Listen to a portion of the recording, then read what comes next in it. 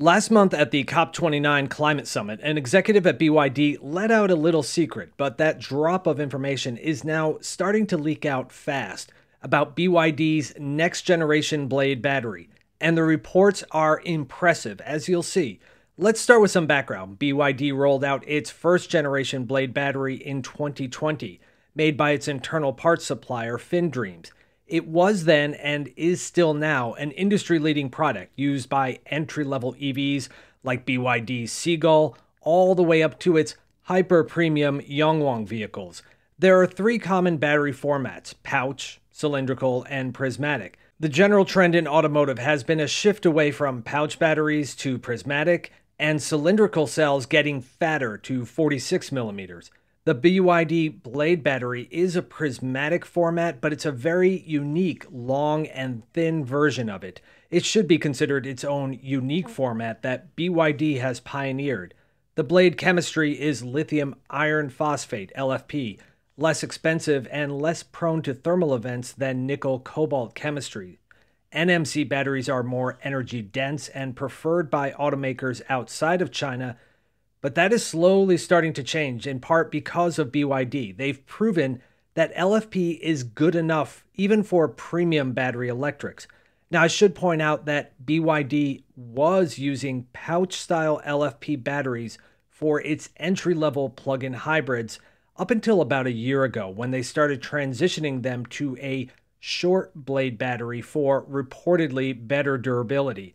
This is another automotive battery design trend, offering different lineups of batteries for plug-in hybrids and EREVs with a gas range extender engine. The cycle life of batteries in those vehicles are different than for full battery electric, so they developed a lineup of batteries specific for that use case. CATL recently launched its Freevoy Super Hybrid battery for that application.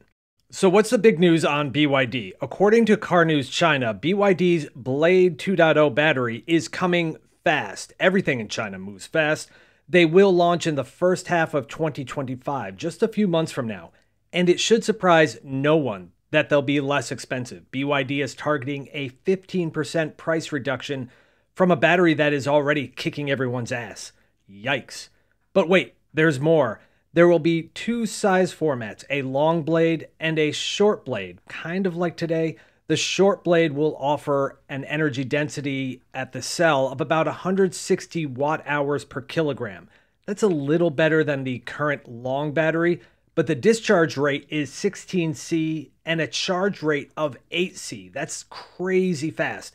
At 8C, you could conceivably recharge the battery in 7.5 minutes. Now, it's not clear if the Gen 2 short blade batteries will be used for PHEVs and other applications where a little sacrifice in energy density is valued to get fast charge and discharge rates. The new long blade battery gets a massive increase in energy density at the cell level, up to 210 watt-hours per kilogram. And it needs to, because BYD FinDreams competes with CATL, and last year they announced their Shenzheng Plus LFP battery. If the reports from CarNewsChina are correct, BYD's new long blade battery will have a slightly better energy density, but not charge quite as fast.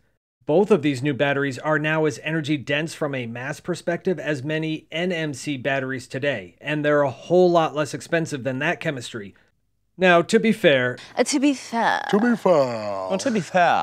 should point out that reports like this have come out before and have proven to be incorrect, but if this is true, I would expect some kind of technology day to announce these new batteries, and when they do, I'll be sure to geek out and share that with you. Oh, and you can follow my ramblings on Threads and Blue Sky too, and on TikTok, unless they pull the plug on that.